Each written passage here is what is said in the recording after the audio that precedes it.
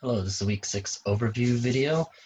I'll just briefly describe what I expect you to do this week. There's not a lot, but let's get to it.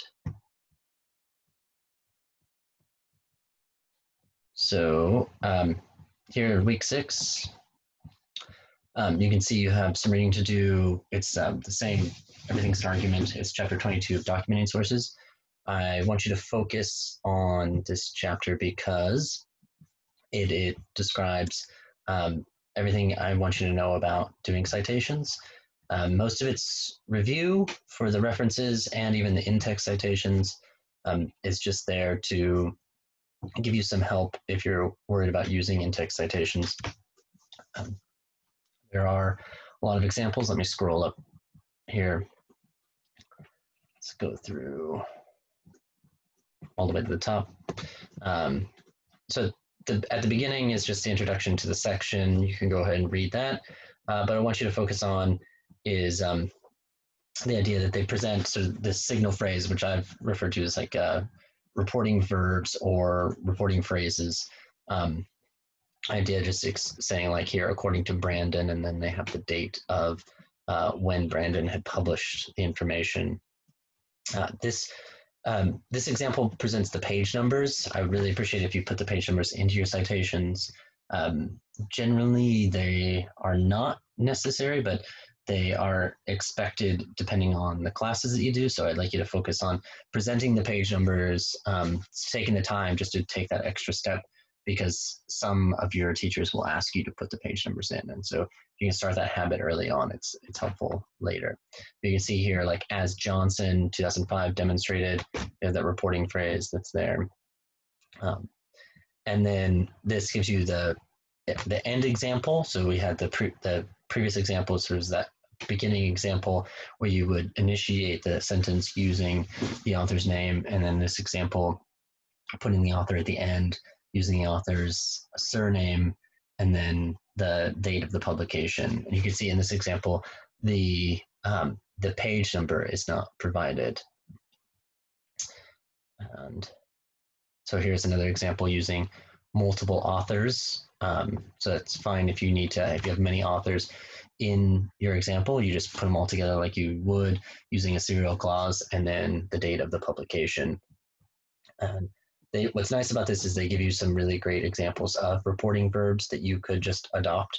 So verbs like cited, drew, they already mentioned demonstrated. So just pay attention and don't worry about using those reporting verbs. Those are common. There's already the ones that I gave you last term, so you could go back to the reporting verbs worksheet that I gave you last term when we started working on this. But just looking at the ones that are used in this style guide are helpful, like words like conducted. Those are really great examples that you can adopt on your own. So go through, skim these, not just for how each source is cited, but looking at it for the language use as well. So looking at some examples. And then at the end of this, so it goes through and gives you several examples, and then there is the list of references. I expect you to add your page, so it's a separate page of your reference list to your first draft that you're submitting this week. And yeah, just remember that you can go through this again to look at the style guide. It tells you exactly what you're expected to do. It's an alphabetical list, right? They appear on a separate page or pages at the end of your paper with the heading references. So references should begin, and I'll show you the example that's provided. It's double spaced after the heading and begin your first entry. So put that heading on there, then double space, and then start the list. Double space the entire list, and again, I'll show you an example. And then from there, you know how to put it together. We did it already in the annotated bibliography, but just pay attention, review your references to make sure that they look accurate. And if you need any help with that, make sure that you ask me for help. And don't forget the hanging indent. Remember, we use that in Google Docs. So just go back, check your reference list again before you attach it to your draft. And by attach, I mean just make it the last page, and it's a new page. So if your draft ends at the top of a page, make sure you go all the way to a new fresh page and add your references in an entirely new page. So if you finish on page 5, your reference list begins on page 6. Okay, so there's no text from your draft on the reference page. It's totally separate. So here they give you some examples in your reference list in case you've forgotten or you need extra help. Feel free to go through and look at those examples. Even things like government documents, in case that you came across any new material that you're using, go ahead and check it out. And there are ample places on the internet you can look at. And you can go back to our Moodle from 102 and get on to Citation Fox as well. And so if you need to check out the 102 Moodle, go ahead and do that. If you're having trouble accessing it, let me know and I'll add any of the sources that I put in 102 onto 103. And so there's, again, just descriptions of how to create your reference list. And then at the bottom here, let's say scroll through this, is the examples of the guidelines that I expect you to follow in the style, just really structure of your draft.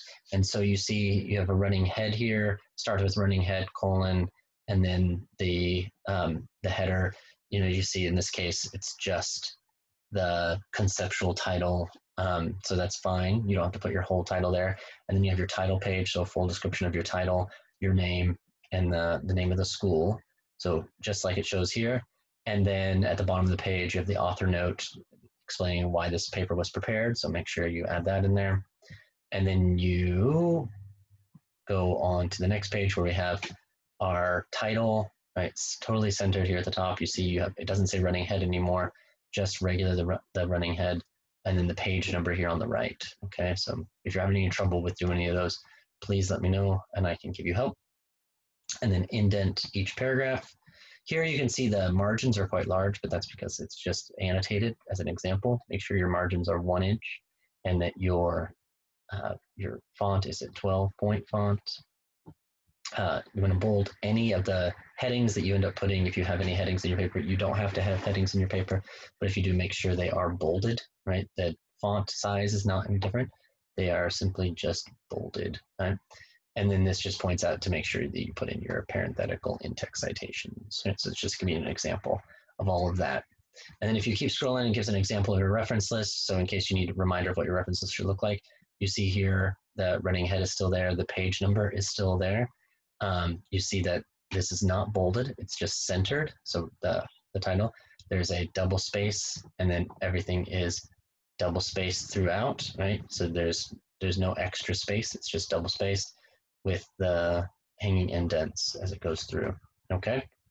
So if you have any questions about putting together your references or in-text citations, please let me know.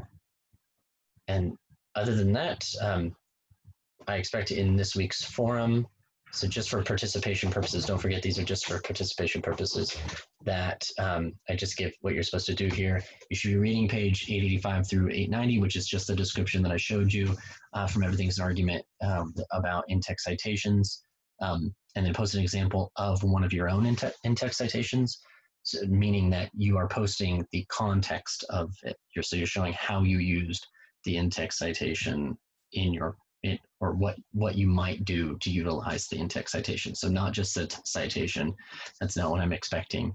You actually show the sentence or the sentences that incorporate the in-text citation, and then I expect you to give feedback to one classmate, just letting them know how you think they did on the in-text, making sure that it makes sense or it's right, or their usage of certain verbs or whatever it might be. Just any sort of feedback that you think they could use to move forward with their citation.